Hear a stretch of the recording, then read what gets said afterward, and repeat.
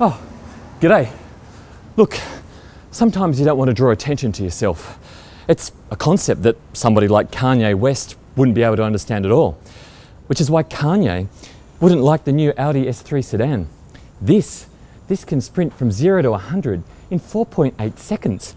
That's almost a full second faster than Ford's V8 Mustang, and it's faster than Porsche's Cayman.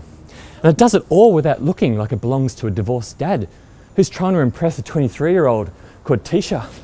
No, the Audi S3 sedan is so low-key looking that most people would have no idea that it's actually an animal.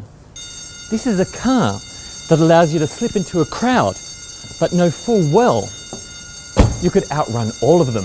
In fact, it'd make the perfect getaway car.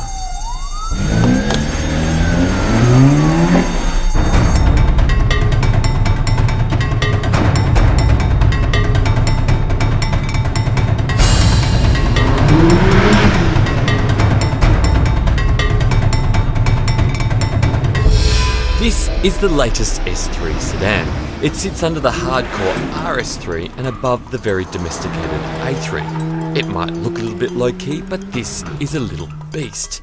Audi doesn't stick that S badge willy-nilly on its cars.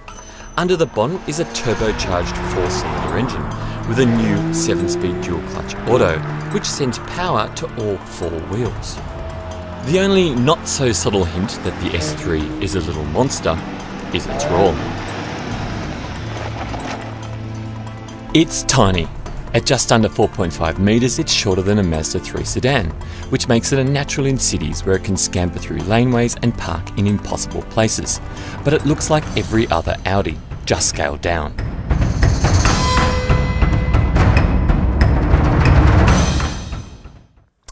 The S3 sedan is big enough. Just. I'm sitting behind my driving position and I can fit. Just. And in terms of headroom, there's enough. Just. The boot is actually pretty impressive in size. It's bigger than the A3 Sportback, which is the hatch version of the A3. And it's actually only just a little bit smaller than the A4, which is saying something. When the new Audi S3 sedan arrived in late 2016, it turned up looking just as understated and low-key as the previous one. There are some exterior changes though. Here's what to look for. Down the front we have redesigned headlights. They now have this little jagged bit. The front bumper's also restyled. Down the back we've got a restyled rear bumper. Aha! Here's another indication that this is a bit of a beast. Quad exhaust. And unlike some European cars, these are real. And another way to tell the difference between the new S3 from the old S3 are the indicators. They don't actually blink anymore, they do this. And there are some changes to the inside as well. Not these seats are pretty much exactly the same as you got on the previous S3. They're comfortable, they're supportive, they've got a little thing which pops out like that for your under thigh region support, which is always very good. No, the big news in the cabin is what Audi calls the virtual cockpit. And what that is basically a digital instrument cluster. Now you've got your speedo and your tacho and you can make them larger or smaller, or you can morph them right out the way so that you just show your satellite navigation map. It's standard on the S3 and it's excellent. The S3 adds other new tech such as Apple CarPlay and Android Auto, and new advanced safety equipment such as AEB and pedestrian detection. The best thing about the S3 sedan is driving it. Now the very first thing I do when I get into the car is I press that button right there. That turns off the stop-start system. It's great at saving fuel, but it's annoying. It tends to cut off the engine when you're coasting into traffic lights and you've got to turn the steering wheel to get it going again. The next thing I do is I press that button there. It's the drive select button, and what that does, it changes your driving mode. I put it into dynamic and that firms up the suspension, it adds weight to the steering, and it changes the throttle mapping for more spirited driving.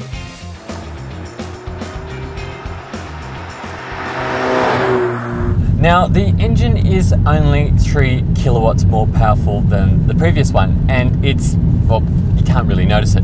But what you can notice is the transmission. The old transmission was a 6-speed dual clutch, and this is a 7-speed dual clutch, and it works like a dream.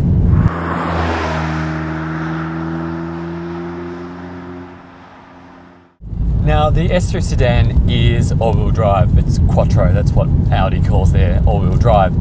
And most of the time when you're just cruising, it's just the front wheels which are doing the driving. When you're flooring it, when you're taking off, you've got all-wheel drive happening then. And when you're driving pretty spiritedly around twisty corners, that's when the all-wheel drive comes in as well. It will detect if there's a bit of a slippage going on, and it will send the drive to the wheel that needs it. It basically makes you a better driver than you really are, which is fine by me.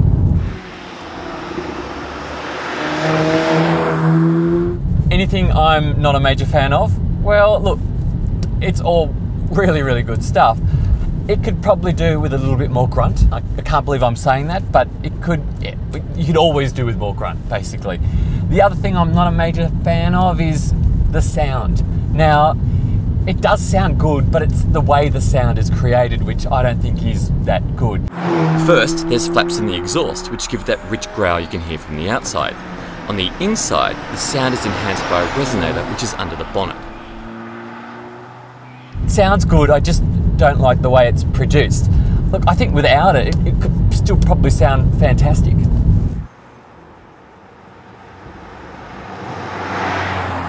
But there is so much to like about this car.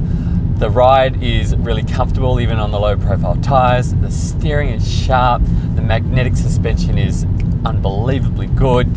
It's brilliant to drive, and little things like my toddler can sit in his car seat in the back and see out the window because the back seats are higher up.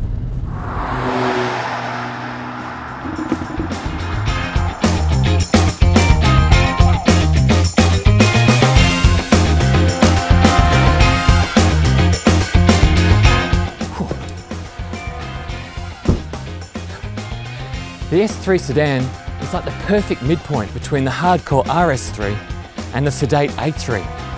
Basically, when you stop driving like you're on the run, you can go back to being civilized again. It's basically a thug in a suit. Honey, I'm home.